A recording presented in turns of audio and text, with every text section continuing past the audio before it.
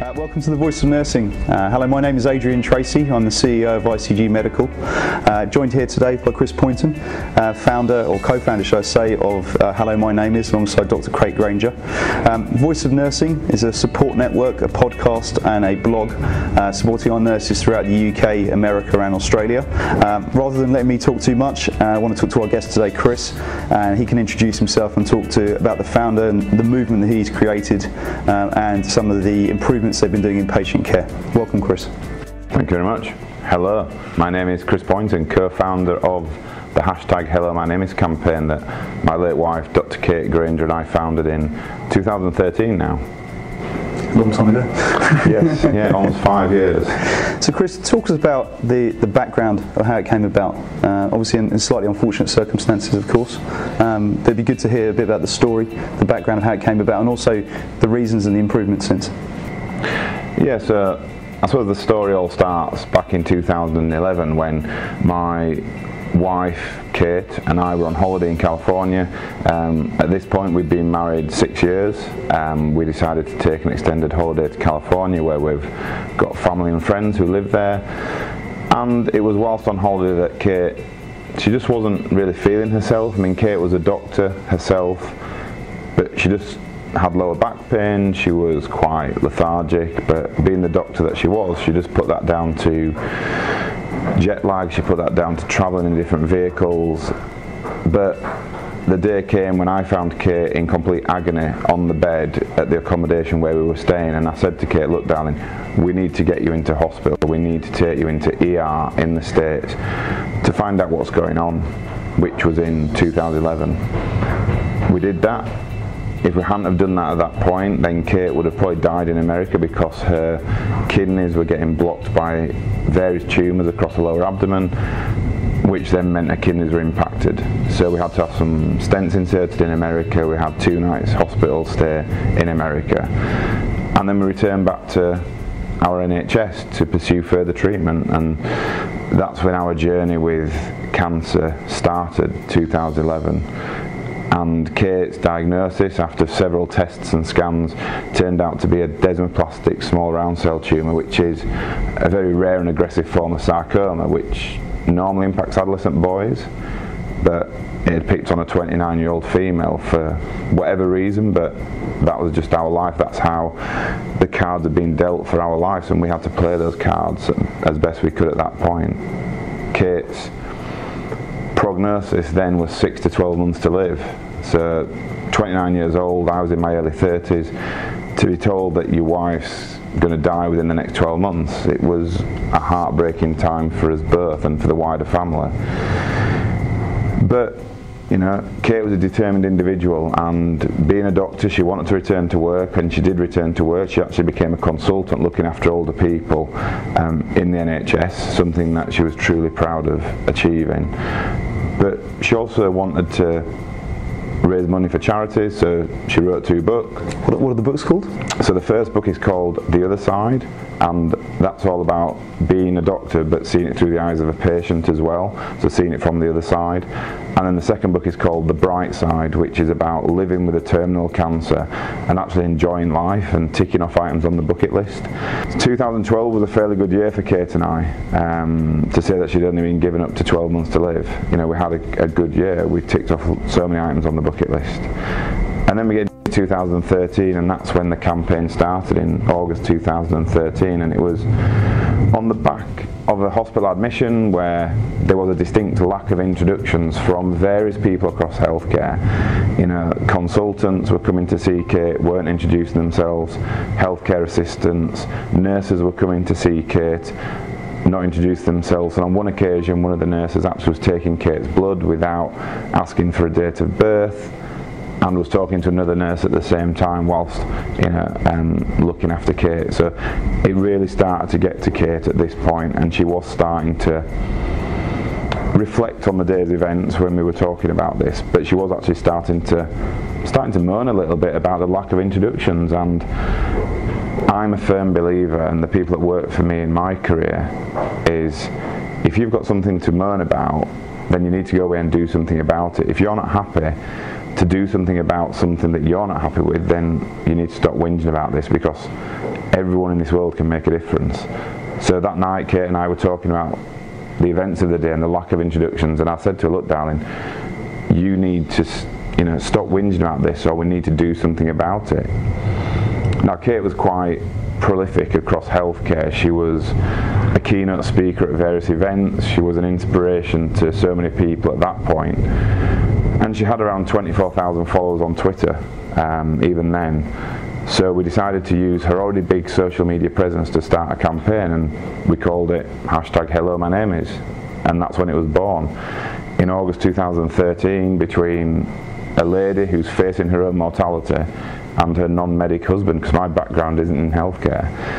And that's how the campaign started, and before we knew it, we had some kind of global phenomenon on our hands. But I suppose the big thing with the campaign is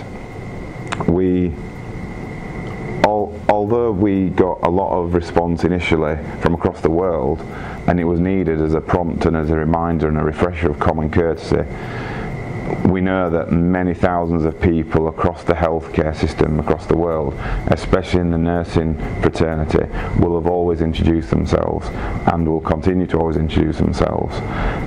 So we don't want to patronise those people that have always done that, but because of the response we did get, we knew that it was the right thing to continue with, and here we are almost 5 years later on than when the campaign started, and we've had over 2 billion Twitter impressions. It's in over 20 countries. It's revolutionising patient care with a simple introduction of 4 words. And tell me a bit about Brian the porter. So yeah, on that one day, and that's something I should have mentioned actually, so on that one day when there was a distinct lack of introductions, the person that did actually introduce themselves was Brian. He was the porter. So he came to take Kate down to theatre on this one day, and he did say, oh, hello, my name is Brian. And then he went on to talk to us about things that were happening outside of healthcare, so trying to sort of put Kate at ease somewhat rather than talk about medical things. So he was talking about cricket. He must have picked up on the fact that Kate liked cricket. So there's little things that really do make a difference. Rather than Kate moaning about the lack of introductions, the one positive on that day was the porter. And this is something that I now talk about in the work that I do. It doesn't matter what position you hold within healthcare. You could be a chief exec, you could be a cleaner, you could be a porter, you could be a nurse. All those jobs are important in their own right, and nobody is just anything. And it does sometimes annoy me when I speak to people and say, oh, I'm just a cleaner, or I'm just an analyst, or I'm just whatever they may be, because we can't operate on people if the operating table isn't clean. We can't sort of treat people if they're not being looked after well by the nurses. We can't, do a variety of things. It all has to fit together well, so everyone's important. And for those people that say, I'm just a nurse, you're not just a nurse, you're an amazing individual that looks after so many people in your careers and does an amazing job. And people who are being looked after by these individuals are truly thankful for that. Yeah, I think there's 2 things, isn't there? That, you talk about the patient. At least Kate had a medical background. Yes. And even then, you think of people with non-medical background, how scared they are at that time.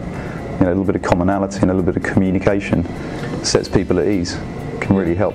Yeah, it does. And like you said there, Kate was a doctor. She was a doctor in older people. She became a consultant looking after older people, and even she got frustrated, and even she got didn't know some of the terminology that was being used at certain times within her experiences. And that was somebody who was very well educated in medicine and understood the system probably better than a lot of other people would have. If it had been me in hospital, obviously as a non-medic, some of the terminology that was used at that point, I wouldn't have understood it. And would I have the voice to ask that question to the people telling that information? When you're vulnerable, when you're laying on a hospital bed, you might not do. So we have to make sure that the care is bespoke to the individual. Yeah. And I'm a firm believer that a lot of the time that is, but for those times that it's not, that experience isn't great for that. Yeah, making it personal, I think, is a big thing. I think coming back to your point about the cleaner and the nurse and everyone running the hospital and saving those lives, I think I don't know if it's a story about when JFK was at the space station and he meets a cleaner, a janitor. Yes. And he says, "What's your job?" And he says, "I'm sending a man to the moon."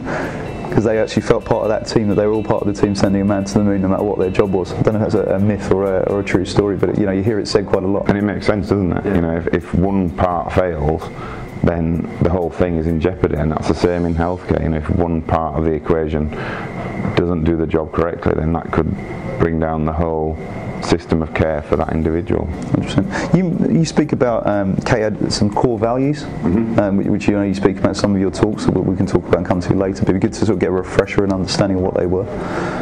Yeah. So as part of Kate's work as a doctor, and as part of her, treatment in hospital, she came up with her own values, which now resonate really well and fit in really well with the campaign, but also across organisations across the world. They've embedded some of these values within their own organisational values. So the first one is communication. Now, communication in all walks of life has to be effective and timely and bespoke to either the individual or bespoke to the situation. And like we've mentioned before, it's got to be in the right tone and at the right communication level. Starts with an introduction. That is the first step on the ladder of effective communication between two individuals in any setting, in any walk of life. When Kate was first diagnosed, the communication that took place at that point wasn't great. It was a junior doctor that had come to tell Kate her diagnosis, wasn't making eye contact, almost wanted to leave the room. There is more that can be done on communication, because that is something that's huge, like I said, in all walks of life, be it healthcare, business, wherever we may be. So communication is the first value that we hold as part of the campaign, and one of Kate's core values. The second one is around how the little things make a difference.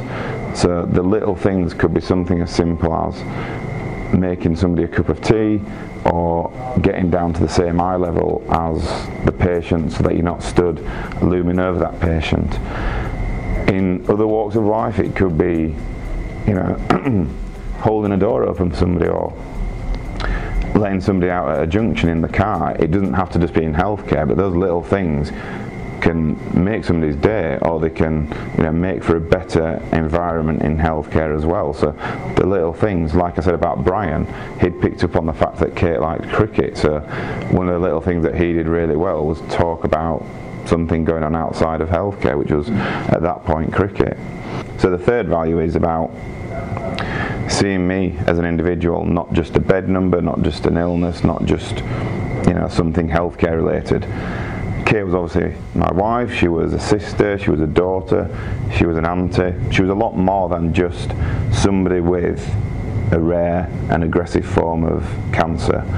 And that's how people should be seen. They are seen as a person. So if I was to go into hospital, I'm sure that my file would say Christopher Pointon, but I prefer to be called Chris. So that's the starting point of that relationship, about seeing me as a person. My name's Chris.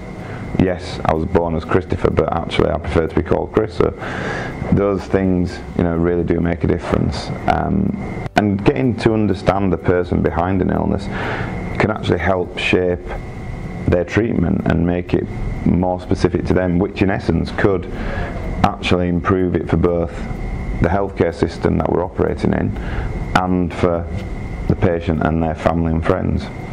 So that's the third value. And then the final value that we hold is around making sure the patient is at the heart of every decision that's made, and also is involved in those decisions if applicable. Some people might not want to be involved in those decisions, but some people want to know absolutely everything that's going on. So it's got to be, once again, bespoke to the individual laying in the bed. But once again, it's applicable in other walks of life, because from my background in retail, we always say that the customer should be the heart of every decision that's made. So anything that we do as a business needs to have the end goal of improving it for the customer in mind. it's the same in healthcare. Any decision that's made, either be it in a hospital or be it in government or wherever it could be, has to be with the patient in mind at the end of the day. So if it's reducing costs, or if it's reducing waiting times, or improving the food that's served to patients, it's got to be with the patients in mind. So those four values really do resonate well across the NHS and across wider healthcare across the world, because they are so simple to achieve. And although it sounds simple, an introduction does go a long way in achieving a lot of those four values. Yeah, I think it's a reminder, isn't it, about the personal care. You know, not treating a patient like a number, and you know, they are a person, they are a mum, they're a dad, they're an auntie, an uncle. You know, they've got a life outside of that, and you know, focusing on that. And sometimes it's very difficult with the pressures. A lot of our nurses, doctors, and healthcare, you know, people are under sometimes. But you know, it helps to remind sometimes. As I said, some people have done it all the time, just to remind some others. You know, it's a small thing. So the campaign's been going for 3 years, 4 years now. Almost 5 years. So yeah, the 23rd of July is going to be recognised every year as an International Hello My Name Is Day. Now, the reason we've chosen the 23rd of July to celebrate the campaign is because that's the day that Kate passed away. It's also the day that we got married. So Kate passed away on our 11th wedding anniversary. So this year will be 13th wedding anniversary. But yeah, the campaign, albeit is embedded in a lot of organisations across the NHS and across the world. You know, like I said before, we operate in over 20 countries. For me, I want this campaign to be in every country in the world, and a way of doing that is to make sure that one day a year we relaunch the campaign and launch the campaign in new organisations. And also, I think it's a time for everyone to stop and reflect on their own lives and their own organisations and think, this person was going through so much, you know, the adversity that Kate was going through in her life, she still made a difference. You know, she helped start this campaign. She, you know, raised so much money for charity. You know, together we raised over £250,000 for charity in, you know, 5 years. She was somebody that became a consultant in her own right. She was spending so much time travelling, talking about the campaign, even though she was, you know, having chemotherapy the following day. Those kind of things people can all take something from and be inspired by how she lived her life and how we lived our life together as well. But yeah, the campaign is, like I said, coming to its 5th year, our 5th anniversary, and it will continue for, well, way past I'm gone, I'm sure. So. And tell us a little bit about the website and about the support we can give, or you know, where we can find you. And you know, you're sporting a lovely lanyard there. Yes. With the "Hello, my name is" straight on front and centre. So so the website is hellomynameis.org.uk, and like I said, the 23rd of July is a poignant date for a variety of reasons. Obviously very personal reasons for me, but also for the campaign. And this year we're actually relaunching the website in advance of the 23rd of July this year. And the plans for the 23rd of July, I'm open to any suggestions that people have, but it could be, you know, people are buying lanyards and name badges for their organisations. Anything that's listed on the website, they are only listed on the website if they donate a percentage of or a fixed amount from the sale of anything that goes through that website. So we have lanyards and obviously name badges. We sell mugs, which are personalised mugs for individuals. We do wristbands. We do a whole host of other personalised merchandise. And the website is also useful for where you can buy Kate's books from. And when I release my book, you're going to be able to buy my book from the website.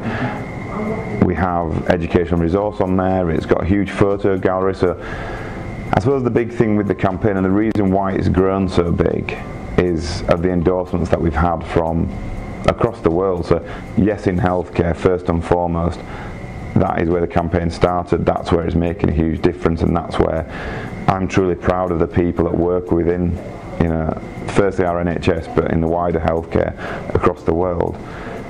But we've also had some quite high profile endorsers of the campaign. So it's its selling points are it takes very little time to do, it costs very little money, and it makes a difference. So we've had the Prime Minister has endorsed the campaign, we've had Nicola Sturgeon endorse the campaign. The former Prime Minister as well, haven't you? Yes, yes we have, yes. Going through the houses. And it just shows how much of a difference it's making. But then from a non-healthcare perspective, we've had people like Kylie Minogue endorse the campaign, and Sir Richard Branson, and members of the royal family. So those kind of key endorsements help spread the message across social media, because when Kate passed away she had around 45,000 followers at that point, but these people have got hundreds of thousands, if not millions of followers. So we don't do it for anything other than highlighting the message and making a difference, because it's applicable, like I said before, in all walks of life. It's not just a healthcare thing, and since its conception it is making a difference for patients. But the one thing that I am probably most proud of with the campaign is how the nursing fraternity have really got behind the campaign and really do show the passion and drive with the campaign. And I go and talk at a lot of events. Since September I'm on a career break. I'm on a global tour with the campaign, and I've spoken at over 200 events since September. But when it's an open invite in a medical institution, when it's an open invite for people to come and listen, the room is full, or 80% full of people from the nursing community and nurses, which is great to see, and it really shows that they are truly behind the campaign, and they show such compassion and passion for the campaign. And it's amazing to speak to them as well on a one-to-one basis about the amazing work that they do every single day to make a difference to people's lives. And personally, I sometimes don't know how they do it, because like I say, I'm not medically trained, but they make a difference, and people are truly thankful for that. I think you speak to most doctors, they thank all nurses. They said there's no way they could ever do their job without them. Yes. They're very exceptional what they do, and the rewards they get maybe are not financially as motivating, but they're vocationally actually just exceptional. Yes. What sort of changes have you seen in the 5-year period in regards to some of the conversations you've had? Or what have you seen sort of from a point of view of going, has it been we do that anyway, and now it's coming to the point of view going, actually we've got something here? So initially we got a lot of feedback from individuals or organisations say, well, we always introduce ourselves, but then we used to go back to them and say, well, actually if you stop and think, do you? And if you watch people within your organisation and see how they interact with patients, ask yourself, is that actually a true statement or not? And then on the other side to that as well, it's even now we get a lot of responses through the website or through social media on Twitter of where it's been highlighted as something that's made a difference to a patient experience, as in they have had an introduction and that's meant a better conversation. But also we still get so many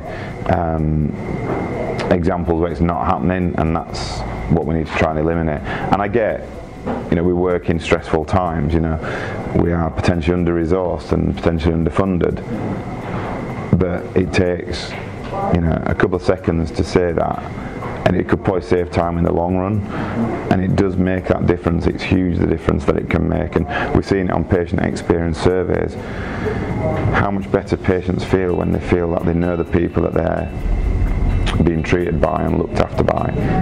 And a name is a simple thing to start it with. But it has improved, don't get me wrong, it's improved in the last 5 years, and it'll continue to improve as the change becomes embedded in organisations. And for those organisations where it is truly embedded, so they will all have their own personalised name badges and posters and other things around the hospital, but they've got to make sure that they are using the 4 words. So we'd rather have none of the merchandise anywhere. If people are using those 4 words and introduce themselves, then that's great, but it's good as a prompt, as a reminder. And also the logo is quite a friendly looking logo, so it's got the smile on there, which is what we asked the designer who did it for us to incorporate, because it's a friendly looking logo, it's a friendly design that puts people at ease when they're at vulnerable times in their life. And you mentioned about you're writing a book at the moment? Yeah, so I'm, for my own benefit and also to help other people going through something potentially similar to what I've been through, I've started to, well, I'm in the middle of writing a book which tells the story to an extent, but it's almost some of the pieces of advice that I had from individuals when I was going through, being a partner of somebody with terminal cancer, and the things that worked well for me, and put those down in a book that people can share and use if they so wish, and also to help raise money for the charities. And I think for me as well, it helped in the process of grief as well, by having everything out of my head into a book, which I know will potentially help other people. Sort of it gives me that sense of doing something good for others, and yeah, that should be out by the end of this year. That's my plan. But yeah, just that final sort of pulling together everything and making it into something that's... I'm amazed you can fit it in with the amount of speaking you're doing and talks and running around the country and off to Australia. Yeah, and that's the thing, it's fitting it in where I can, when I've got the right headspace as well, because I've been to Australia a couple of times in the last 6 months, and you think, oh yeah, on the plane you can do a bit of writing, but it's probably not the right space to be putting pen to paper and writing a book, which is quite personal and emotional at times. So yeah, but yeah, I mean, the campaign has spread, and Australia's a huge endorser. Australia and New Zealand are huge endorsers of the campaign, and it's spread hugely across those countries, which I'm really proud of as well. So fantastic. So tell us a little bit about where we can find you, Twitter, websites, if people want to follow and get involved, where can we go? So on Twitter, my Twitter handle is @PointonChris, and on the website it's hellomynameis.org.uk. And also on Twitter you can use #HelloMyNameIs to find what other people have been tweeting about the campaign, because it is used a lot across, not just in healthcare but wider events. And when I'm on Twitter, I'm always asking and encouraging people to use the campaign. And I know you're big about the photos as well, in this printing off of the "Hello, my name is" tags. Yeah. So we have, I mean, if you go onto the website or if you look on Twitter, you can see a lot of people. There's an A4 sign that's available to download from the website with the the logo on there and the website and the Twitter handles. And if people can print those off, sign their name on it and have a picture taken and tweet it, obviously copying in myself and the campaign, then that's another way of spreading that. And if people have got any high profile endorsers that they want to encourage to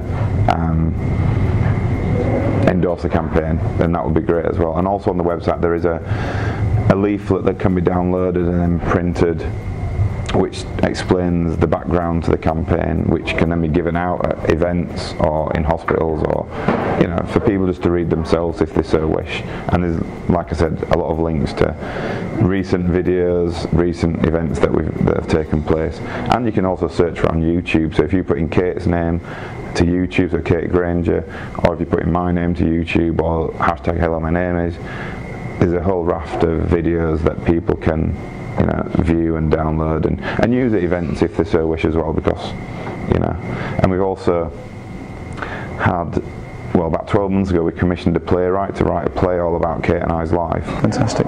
Chris, thank you so much for your time. Thank you so much. Thank you for what you're doing. I think it's definitely improving patient care, and that personal touch is just amazing. So thank you so much. Thank you so much as well. Thank you to all our nurses, all our doctors and all our healthcare workers. Thank you from the Voice of Nursing. We'll catch up with you soon.